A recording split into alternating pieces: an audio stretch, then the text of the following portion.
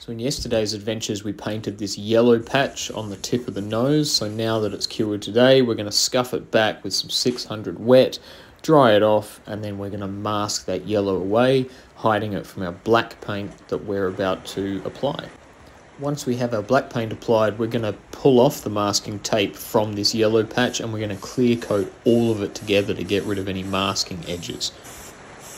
As opposed to the yellow, the black has excellent coverage, so our first coat is only going to be over what we're trying to hide, and then our second coat will go further back and blend into the original black of the board.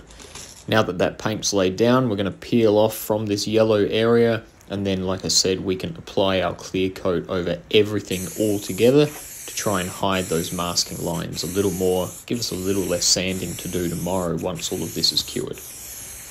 That's it, she's all laid up. Tomorrow we can sand and polish. Choo-hoo!